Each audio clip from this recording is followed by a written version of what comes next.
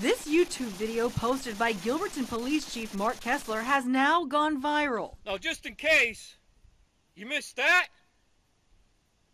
I have another message for you. Go yourself again.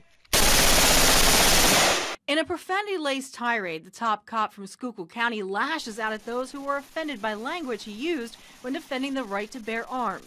Gilberton's mayor says Kessler was using the guns on his own time, and she supports his right to defend the Second Amendment.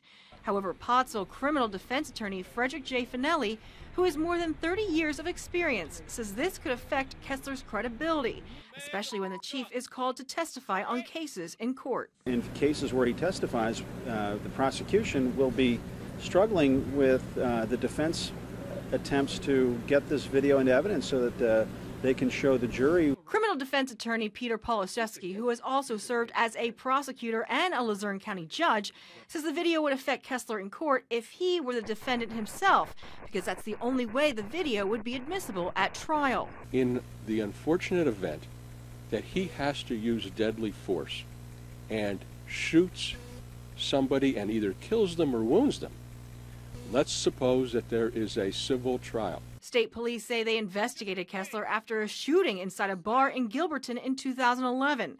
During an altercation, Kessler shot himself in the hand with his own gun. State police say no charges were filed because witnesses couldn't be found. If he's engaged in a shooting and the district attorney of Schuylkill County determines that it was inappropriate and charges the chief criminally with either homicide or aggravated assault, that videotape may well be admissible to impeach his testimony